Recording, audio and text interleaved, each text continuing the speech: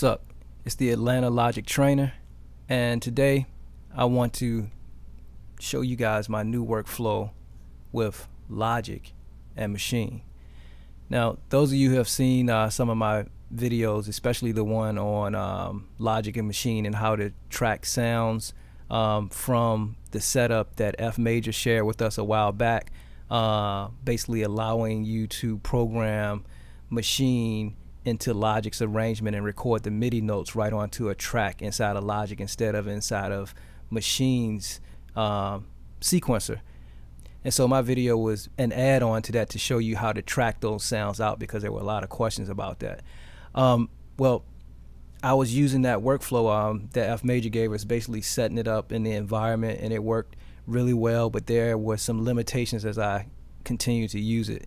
One of the things that was limiting was if you wanted to pitch a particular sound up or down 16 times or even more, and you switched it back over from controller mode into the standard mode and set it to keyboard and then went back into controller mode, it wouldn't record the pitch notes into Logic's arrangement, and I was having a difficult time with that.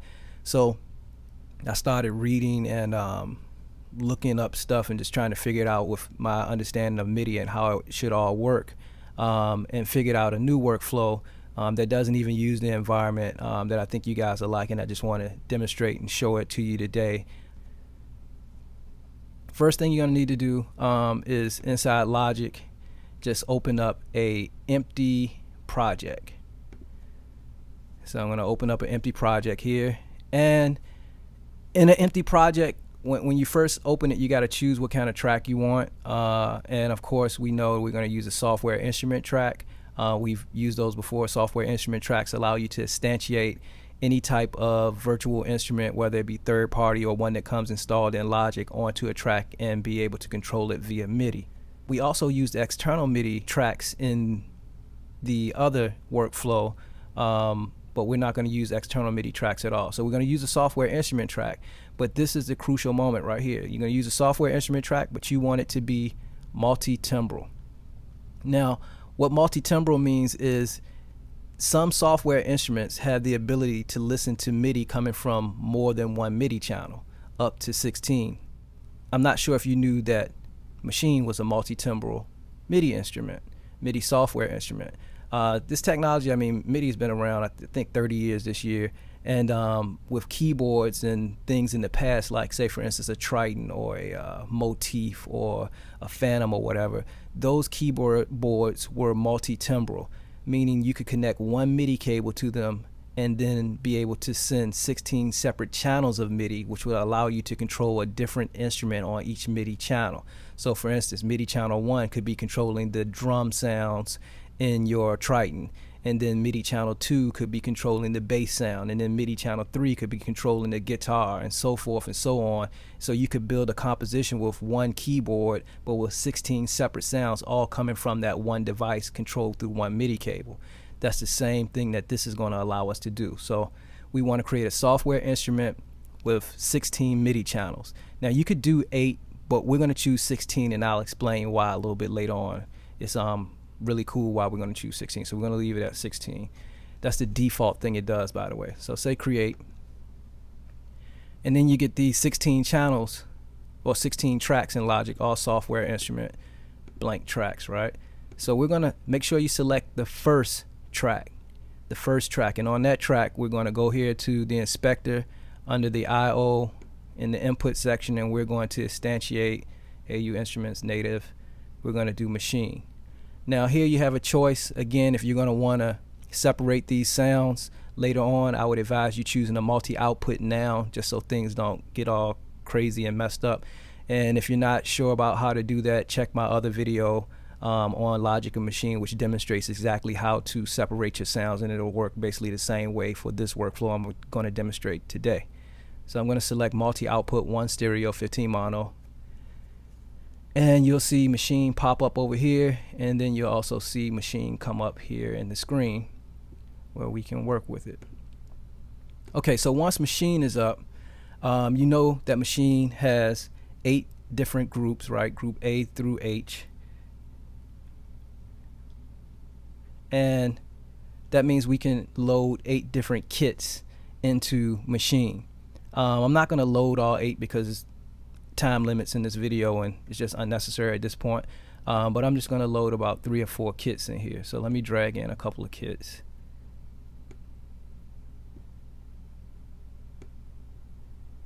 And let's just do 4 for good measure.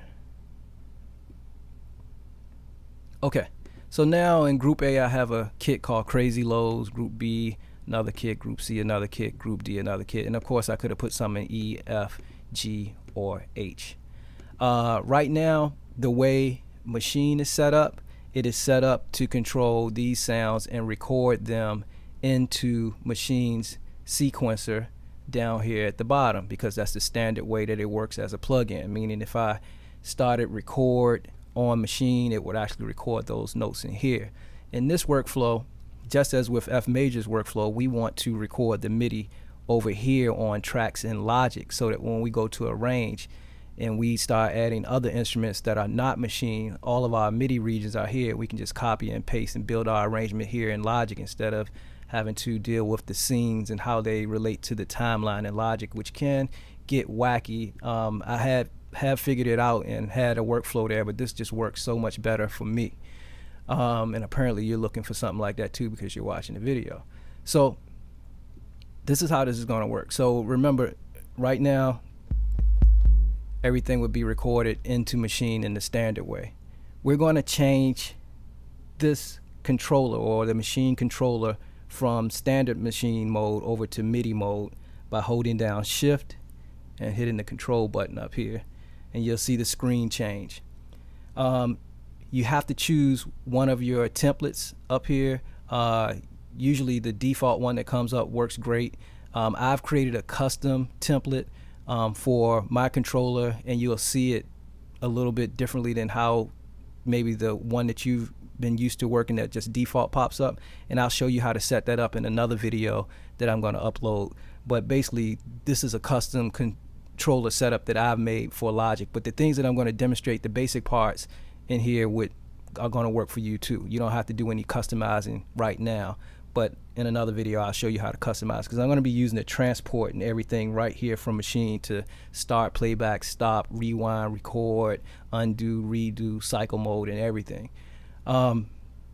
So now that we're in controller mode or MIDI mode, these tracks over here that we created 16 separate tracks. If you look in your inspector, this up here is your region parameters, but these are your track parameters. So each track that we created, if you click on the track, it'll show you which MIDI channel it's sending to. So this track is sending to MIDI channel 1, then track 2 is sending to MIDI channel 2, track 3 MIDI channel 3, track 4 MIDI channel 4, and you get the idea, all the way up to track 16, which is sending to MIDI channel 16. So each one of those tracks are sending to a different MIDI channel. And if you look at all of the tracks, it looks like they all have Maschine instantiated on them, but it's really only one version of Maschine open. This one right here, it's one plugin open, and it's now multi-timbral. It's listening to all 16 of these channels. Now, basically the same way with the setup going through the environment, where we created objects and sent all of those things to separate MIDI channels, but this way you don't have to use the environment. All the work is done right here once you set it up as multi-timbral. Okay, so now on a lot of the things that are in the video on how to set it up with the environment that F Major did, we still have to do. So for each one of these groups over here, we need to assign it to a separate MIDI channel, and we do that by selecting the group here and then going down here to the sequencer area and clicking on this menu, sound MIDI batch setup, and you want to say sounds to MIDI notes. You want to make sure this is clicked. I think by default it's up here. Make sure sounds to MIDI notes is clicked, and then for track 1 we're going to set that to MIDI channel 1. Leave the root note at C3 because that's going to respond to this pad right here. That is C3, that's your root note. So we're going to say apply, go to group B, sound to MIDI batch setup. This one is going to be MIDI channel 2. Apply, group C, go down here, sounds to MIDI batch setup, and once you do 1, then they'll always have this selected. So I'm going to set this one to 3, MIDI channel 3. Make sure you apply, and then D, we're going to go here and say sound and MIDI batch setup 4. Now if we had other sounds here, we would do MIDI channel 5, 6, 7, and 8 for groups E, F, G, and H. So you get the idea with that. I'm just going to do these top 4 here. So now once we've done that, you'll see that if I select this track here and play these pads, it's playing the sounds that are in this Crazy Lows kit. If I go to track 2, we got a whole nother set of sounds. If I go to track 3, got a whole nother set of sounds. In track 4, another set of sounds, right?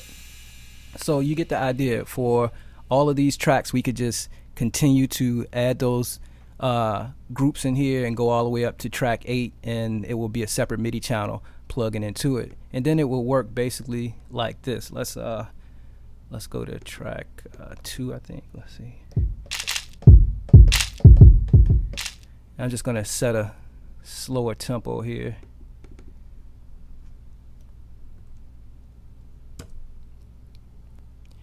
And if you notice, I'm gonna be using the transport buttons from right here on the Maschine controller to control Logic for record and everything. So I'm gonna hit record here.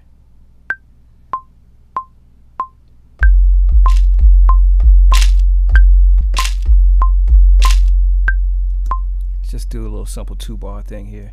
So I got 2 bars recorded there, and let's see, if I want to cycle that, just to show off some of my custom shortcuts here, because that region is selected, you'll notice that if I turn my cycle mode on, that I have a 4-bar cycle there. But if I want it to be the same length as that region, I'm going to hit this button here, and it sets my cycle to the same length. And now I'm just going to add some quick hi-hats to that, just so we can have something on a couple of tracks here.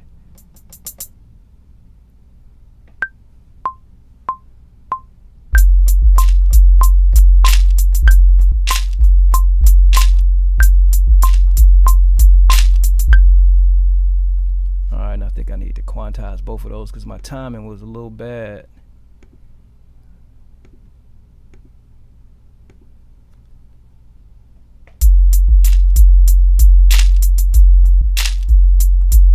So you get the idea. If I continue to go to different tracks, program from here to record the MIDI over here, and it's playing the sounds in Maschine.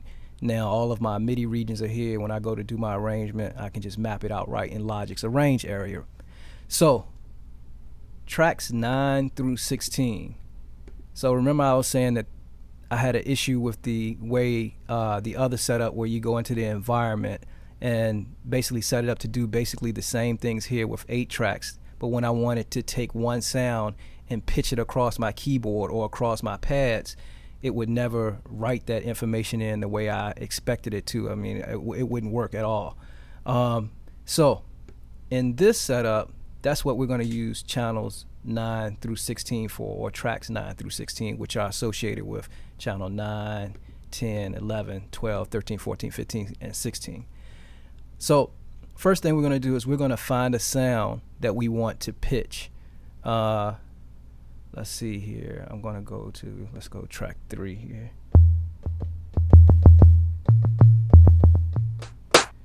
Let's say we want to pitch this particular sound right here up 16 or down 16 or whatever. We just want to pitch it and have it to go across the pads.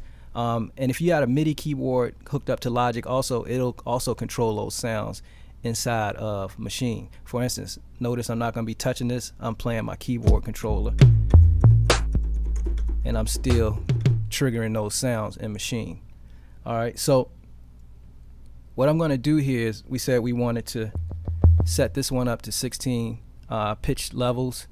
So I know that's because it's on track 3, then it's in group C. And because it's in group C, let's play it, see which sound it is. So you see tom number 6 or tom 4 on pad number 6 lighting up here. So I'm going to select that sound. And once I select that sound, I'm going to control click on it, and I'll get this menu, which is different from this menu. You don't want to click this down area and go to the sound MIDI batch setup. You just want to control click on the drum pad and go to sound MIDI settings.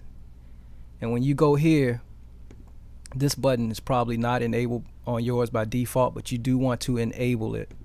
And once it's enabled, what you want to do is we're basically going to tell this particular pad right here to respond to channel 9, MIDI channel 9 coming in, and that's going to be associated with track 9. So I'm going to go here where it says channel, point this to channel 9, and here's where I set the high note and the low note. So for instance, in this situation, I'm going to set the low note to C3, which will be this if I play this pad right here, but C3 will be the default root note because that's the root note here. I'll explain all that in a second.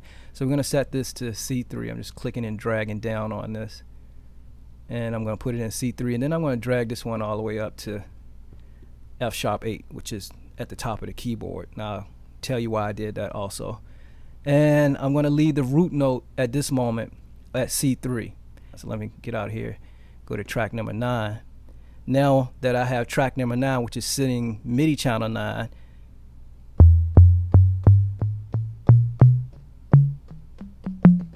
it's pitched up the keyboard just like you would expect it to be.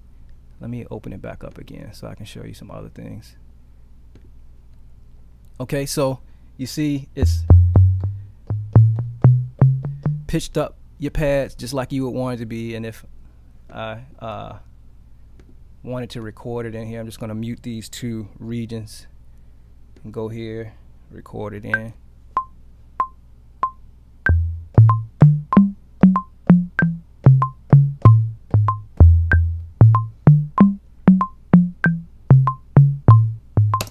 So you see it records it right into the software, and just like I played it, it's playing it back.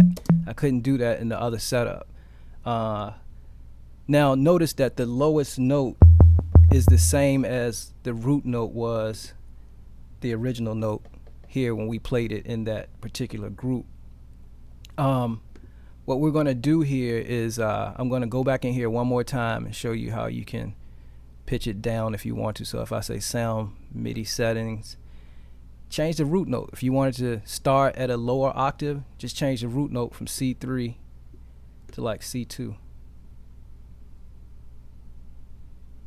Come on, mouse. There we go.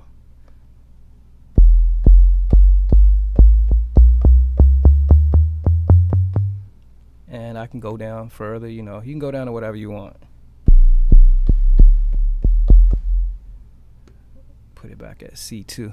Now, also, if you have a keyboard controller controlling it, the reason I set this to F8 is because this one only goes up to like I think D#4. That's 16 keys up from C3.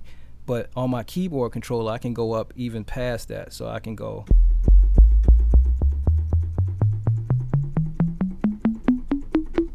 And if I wanted to go lower on the keyboard, I would just reduce this low note to way down here, and then I could start way at the bottom of the keyboard. I shouldn't have reduced it that low, but I could start way at the bottom of my keyboard controller and play those, pitch those notes all the way up.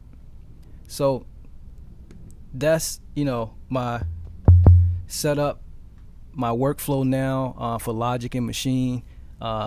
Native Instruments is about to release version 1.8 of Maschine. I'm excited to see that. I noticed, I read on the website showing some of the new features, and one of the new things they're going to add is the ability to control your software that you're using Maschine as a plug-in in with their transport, but that's while you're programming via this inside the standard way. That's not if you're using my setup. At least I don't think it is. We'll have to wait and see. Also some other cool things coming out for that, and we're still waiting on Logic X, of course. Hopefully we'll see that pretty soon and see what that's all about. It should be exciting. Thanks.